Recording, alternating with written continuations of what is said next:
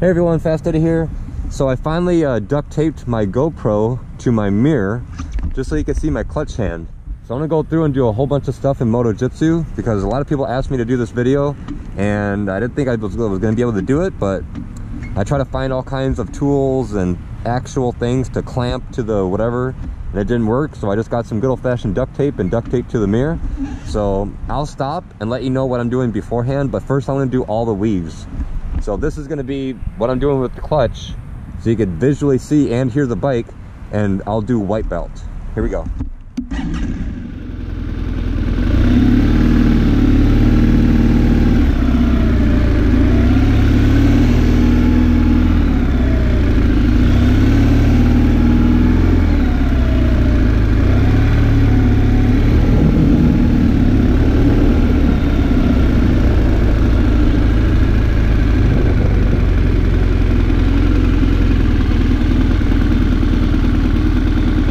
Here is blue belt.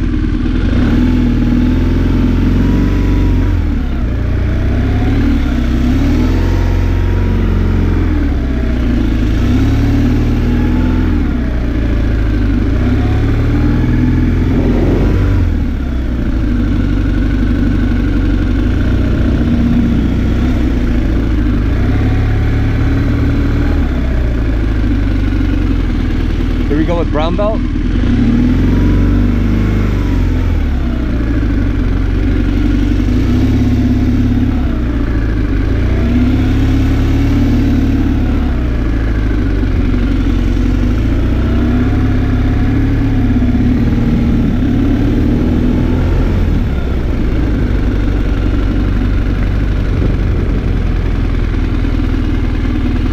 And finally, black belt.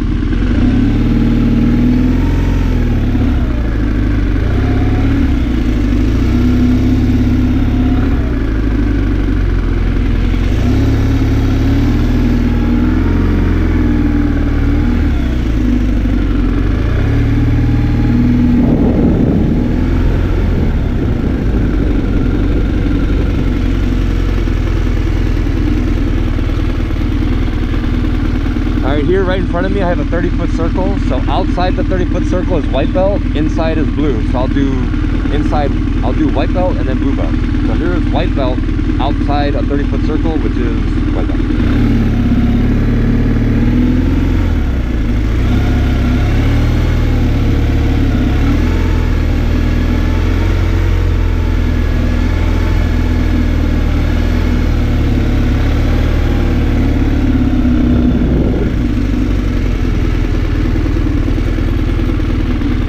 Now I'll go inside the 30-foot circle, blue belt.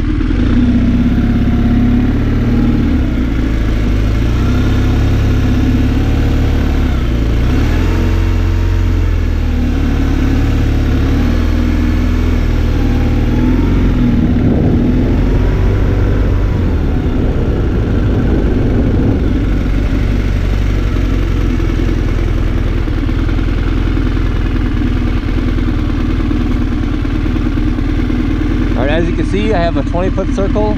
I'll go brown belt, inside 20 foot.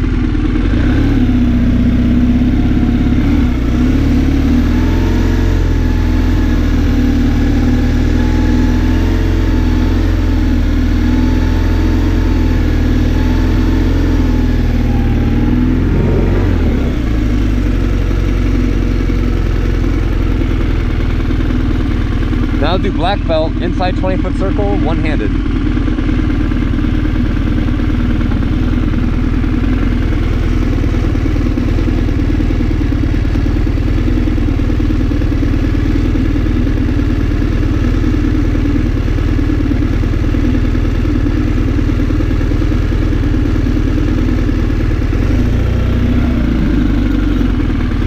Now I'll do black belt, full lock turn.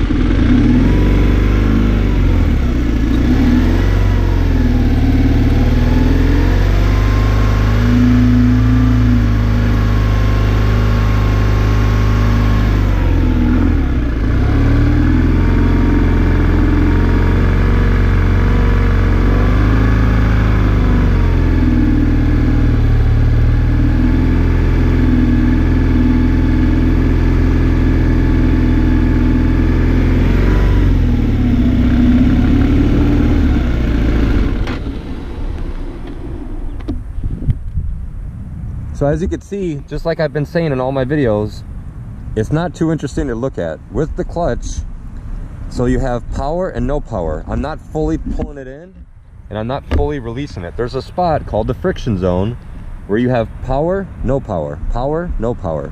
And then whenever I think the bike's gonna fall, I wanna put my foot down, I release it a tiny bit, it stands back up. I don't release it always.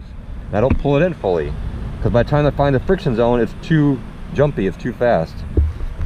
You can use 1 finger, 2 finger, 3 finger, or your whole hand, whatever, however many fingers you want. It's absolutely irrelevant. It's just your preference. I like to use 3, but I used to use 2 for a long time. It doesn't really matter. Either way, it's just small, tiny movements. So I'm just gonna go around and I'm gonna do black belt again. Then I'll just do some really tight figure 8s and just practice a little bit, kind of free practice, just to show you what I'm doing even more.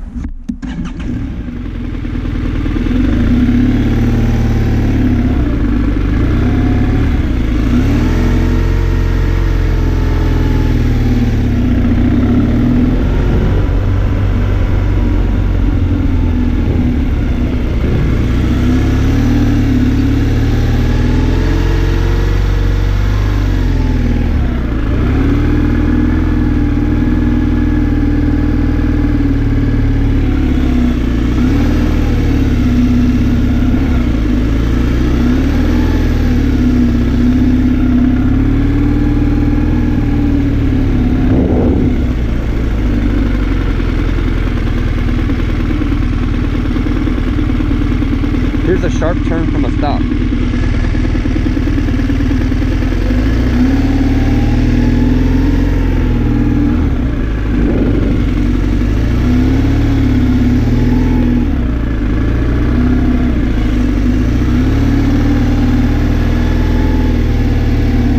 Here's a couple figure 8s.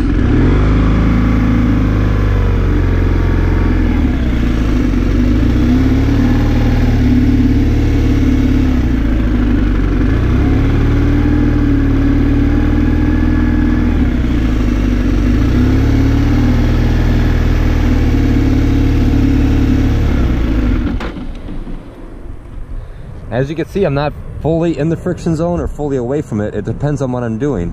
If the bike is going straight up and down, right, I'm just pretty much pulled it in a little bit and I'm coasting. But once I start to lean the bike and I need the power of the clutch of the bike to make the bike not fall, that's when I release it a little bit. So it's just a fine, slow play of the clutch. And this is the key. This right here is the #1 most important thing for all of low speed turning that I have found in my experience. Your vision, I got it, yep, you gotta go where you look, and people say that, but I do full lock turns looking the wrong direction. So vision, it helps big time, of course. Counterbalancing helps, turning your shoulders, etc, etc, etc. However, if you don't master the clutch, everything is gonna be very difficult. If you can master the clutch, really practice what I'm doing, everything is gonna be so much easier for all low speed turning. Again, the #1 thing to do, if you think you're gonna fall, you wanna put your foot down, ease out the clutch a little bit, it'll stand right back up. But a lot of people, right before they fall, I ask them what happens right before they fall. What do they do with their clutch? They pull it in, they cut power to the bike falls. So you have to get over the fear. Once it starts to tip in, you ease out the clutch and it'll come right back up. And you just have to play with it. So thanks for watching. Let me know what you think and see you next time.